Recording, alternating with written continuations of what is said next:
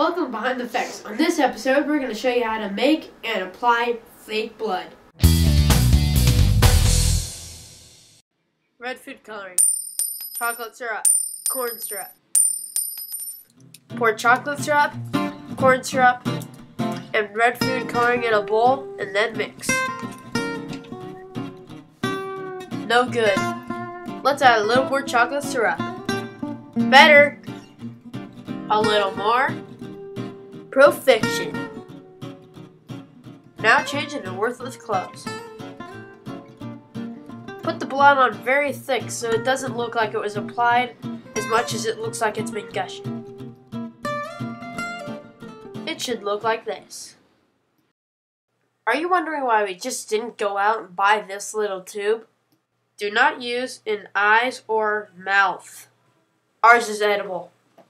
Plus, these are tiny. Behind the Effects will be right back. Go from this to this. Behind the Effects. Watch it every other Saturday to make your films better. Test film time!